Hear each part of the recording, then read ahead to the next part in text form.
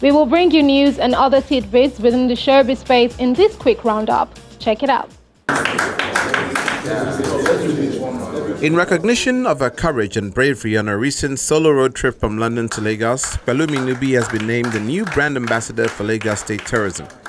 In a warm reception hosted by the Lagos State government, the governor, Babajide Sanwo-Olu, presented Pelumi with the keys to a brand new car and gifted her a new house in Lagos.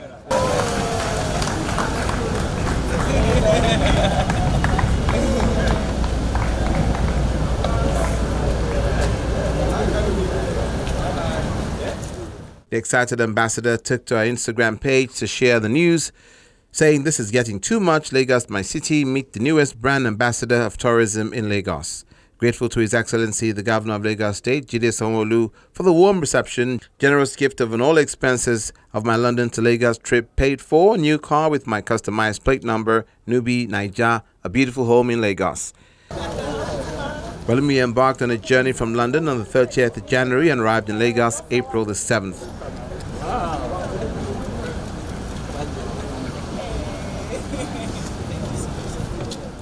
Nollywood recently lost another gem after actress Aderumi Adejumoke passed away on April the 6th, 2024. The 40-year-old rose to fame starring as Esther in the hit TV series Jennifer's Diary. The news of her death came as a shock to fans and celebrities alike across social media.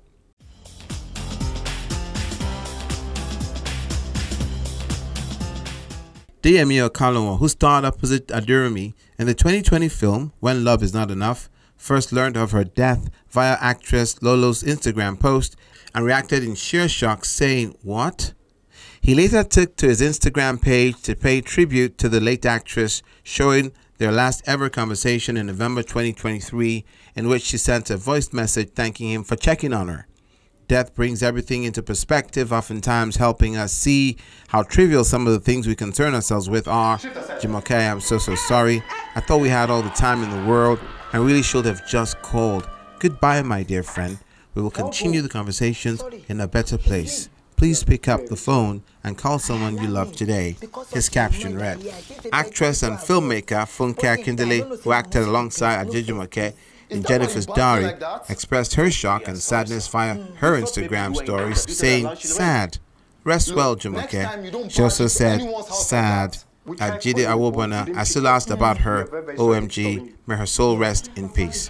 Bimbo Ademoye, Yvonne Jegede, Shafi Bello, Real Worry Pikin, and other celebrities also shared their condolences via social media. Why are you applying for me? I think the problem is in person. What's the problem? Come and do that person. Water and Gary film gets May the 10th premiere date on Prime. The film, inspired by Tiwa Savage's second EP song of same title, is directed by Meji Alabi, who made the announcement on his IG page. He wrote, "Always wanted to shoot a movie, so we did. Excited to share that our new film, At Water and Gary Film, is coming out on May the 10th on at Prime Video."